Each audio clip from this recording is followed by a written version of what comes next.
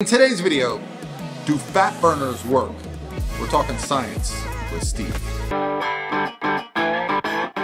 Hey guys, this is Paul Ravella from ProPhysique.com and this is Stephen Bogran from ProPhysique.com, and you know what that means. Woo! It's time for Science with Steve. So Steve actually co-authored a study and it has been released so we can talk about it. It was top secret. We had to keep it under wraps, but now I want to hear about your research, Stephen, because it's something that's very kind of, in our realm of, focus, which is thermogenics, fat burners. Yeah, so I did not co-author, but I was a data analyst. Okay. So I also helped to make sure that I was reading over and providing feedback before we had our final submissions. And I was also a participant in the study as well. So who was the author? Oh, God. Dr. Bill Campbell? No, Bill Campbell was last on the list. Is there anybody I would have heard of? No. Not Brad Schoenfeld? No, it would have been like Dolan or like Ryan Calhoun or somebody like that. Okay, all right. So we'll put a link below to the study if you really want to learn more about it. Yes. And it's brand newly published, so it just happened. But it was actually a study that I did back in undergrad, back when we were in school together, oddly enough. Yeah, so what year was that? So people can understand. It must have been 2019? It was like 8 years ago, yeah. So that just tells you, like, when people are like, oh, they should do research on that. Research doesn't turn over that quickly. It's not that easy, and getting just a study approved to start, then getting the participants to stay through, then getting enough data collection to actually find out if you have viable statistics. Yeah, it's fun. And then someone has to write it, then someone has to approve it to be published. Yes. Yeah, lots of steps. And depending, it can cost a lot of money actually to get approved and accepted to a journal as well. Yeah, well, congrats on your study being published. So let's talk a little bit about what that study was. So we were essentially looking at whether or not a thermogenic supplement actually aided in fat loss. Now, how we implemented the study design was we coupled that with a kind of mixture of powerlifting and bodybuilding exercise as well. And so all exercises were overseen in the lab. There were a couple of different things that I thought were nice, like everybody had to squat to depth. So everyone had to wear a squat beeper on their thigh and wait for that to go off. So there was no quarter squatting. Everybody was squatting to depth where their knee was in line with their hip crease.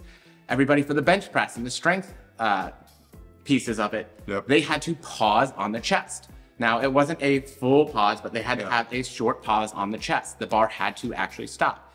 Otherwise, we did not count those as variables for how their maximal strength increased at the end of the 8-week testing period. How did you test for body fat?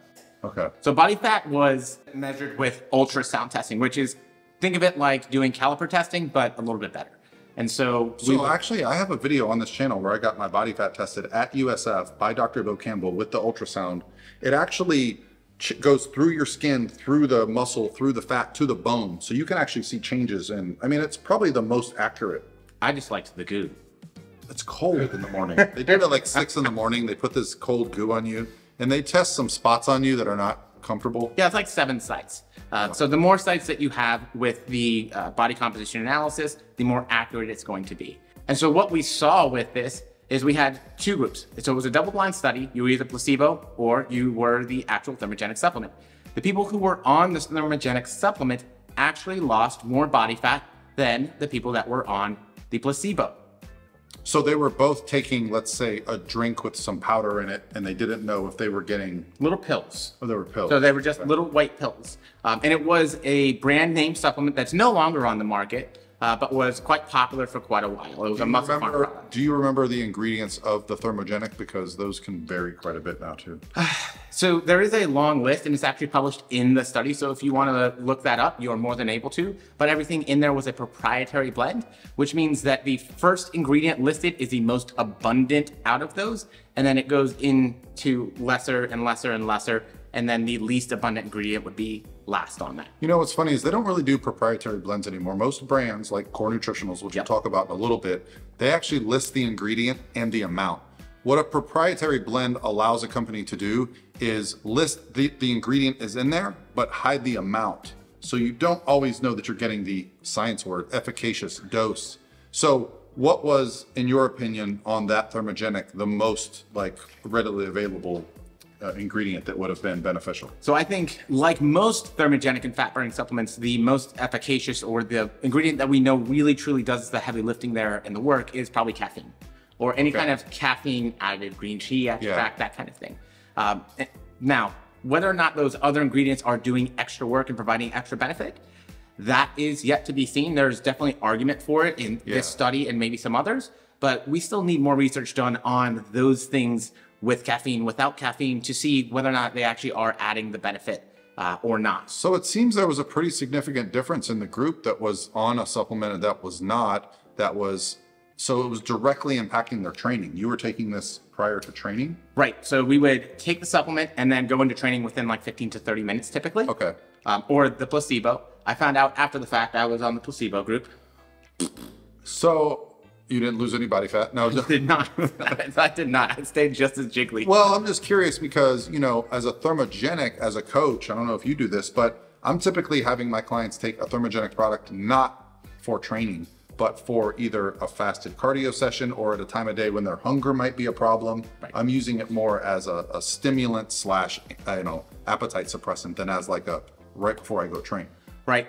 So I think that was kind of why it worked well, because when you take that and then you go into training, your body temperature is going to go up anyways. Your attentiveness is going to go up anyways. Your hunger signaling is going to go down anyways, at least for a little while after that training session. Yeah. So it kind of masks some of those differences that you might see or not see if you're taking it and just sitting there working. So if I draw this out farther, you and I know what makes a person lose body fat is creating a caloric deficit. So what this study is kind of implying is that because there was no dietary you weren't getting involved in their diets. No, they simply said, keep your diets the same, don't change anything about it. So the one change would be that they would have burned more calories in a training session than the other group. Correct. And that could be that powerful. Or even post-training session. Absolutely. Right. Oh, like, so they left and they were like, I got so much energy, I'm gonna just go for a walk or not. Or that, or they were just producing more heat and therefore burning more calories. Yeah. Is this a mixture of men and women? This was just men.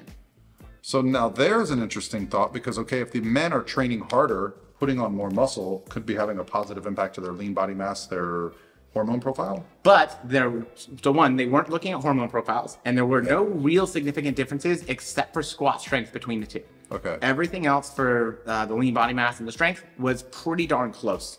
Was the squat strength relative? No. Because if they lost body fat and they squatted the same, they relatively got stronger. No, we were looking at absolute strength. Absolute strength. Yeah. Okay. Well, I mean, it's pretty clear to me that there was a benefit. I'm just curious what the mechanism was. I would postulate that they probably ate less throughout the day afterwards because of that great workout and stimulant kind of feeling. But again, that raises a lot of questions for me. One day we'll be able to follow people around all the time in every research study. I mean, yeah. So like if you're listening to this, you're like, yeah, they should do research like this. Imagine like to do real research, which they've done before, you've got to be in they call it a metabolic ward. And they track everything, your steps, your breathing, everything you eat and drink. That's really where the only real truth can be known. And that's very hard to do. Yeah. So we're looking a little bit at anecdote. So of course you can be watching this going, I know fat burners don't work, but it does, even if it's anecdote. I think, no, the evidence proves that any fat burner that has caffeine most certainly does work. The difference is, would you rather take a fat burner or would you rather have a few cups of coffee if you want to be absolutely sure of that? Well, let's talk a little bit about, so Core Nutritionals had a thermogenic product and they asked for my advice. And, I said, well, I have some thoughts on what I think would be beneficial in a thermogenic product because there have been some changes in supplementation in the last couple of years. I think most excitingly, the resistance to mental fatigue. Yes. That's the one thing that I notice on the new, back in the day, you do the super pumps, you do those things, you'd get jacked up on like 500 milligrams of caffeine, you'd either vomit or hit a PR. Yeah. And yeah, my friend used to take a massive dump every time he took it. We call it super dump. They call it NO explode for a reason. You better be not on your way to the gym, but in the gym when that happened. Yeah. For reals. But now the new products, what I notice is, at least for myself, I become more chatty, more talkative, more like I don't feel like I'm tired in the gym as much. Yeah. So those are the type of ingredients. So Core Nutritionals, and I also added an ingredient called KSM66 because exercise does increase cortisol. Cortisol can have a negative impact on some hormones like testosterone. So I thought, I've seen such a great response from my female competitors just from taking KSM66. Why not add it to a thermogenic product to kind of counteract the negatives potentially of exercise? And it seems to have a positive effect. I'm just a big fan of KSM. Here, take a look at those ingredients. See if there's... So you're a fan of kissing single men? There you go. KSM. Nice. Look at those ingredients. I can't read it. It's too small and it's too dark. So L-carnitine HCI, which is more of the mental stimulant. KSM 66. Let's see. Huperzine is the one that's good for mental. I don't see a prozine in here. But no, you have saffron extract, you have Limonera, you have Zoom XR, which is just caffeine. So this is Bacopa caffeine. There's different kinds of caffeine, like different release times. Yes, there are. So you can, and that's a big difference of how they're doing the caffeine as well too. But I think you're looking at the L-carnitine, which can help to attenuate, I think, some of the possible like breakdown muscle stuff. But I have to go look at the study. That's fine. Yeah. So I'll just show you. So here is the Core Burn product that I actually have my name on. You know, this is something that when I'm in a fat loss phase, I will use intermittently. I try to, you know, I think of Thermogenics as a bullet in my fat loss gun, and I don't want to fire all my bullets till I need to. Yes. I'm trying to save my ammunition. I'm not on a 20-week prep, week 1, slamming Thermogenics. I'm like, when I start to get tired and hungry, this is when I feel like these things really kick in. Yeah, because it also helps with, one, living life, doing work, getting everything else done. Yeah. The mental fatigue and acuity that you need help with when you're in a really hard diet and stressed out and tired. And it just kind of it keeps you up and moving a little bit more when it's really easy for, again, that fatigue to make that impact on things like step count and maybe talking with your hands less and all those little things that burn extra calories. Listen, you like, honestly, like that's the one thing when I look back at my early preps that you don't realize it's happening because it's a new experience, but the amount of energy you start to conserve at low body fat, it's remarkable. I remember not getting up from my desk all day thinking like, I'm just gonna make, at work, I'll just make one run around the office to do my job instead of getting up throughout the day. Like you start to do weird stuff to conserve energy, and talking with your hands, I look back at my videos for my first prep on YouTube. They were 18 years ago, guys. And I'm very monotone. I'm like, hey guys, this is Paul. Like, I didn't have the energy to talk. And you know, I'm very animated, and so is Steven, but you'll see that stuff starts to happen. And that's where this stuff can help. It really does put you in a different mental state, helps you burn a few extra calories. And that's really where the magic is. No pill is going to do something for you, but it's going to allow you to do something. Yeah, and to be fair, even if something is giving you a placebo effect, that is still an effect. Yeah. And so if you believe it and you're about it, great.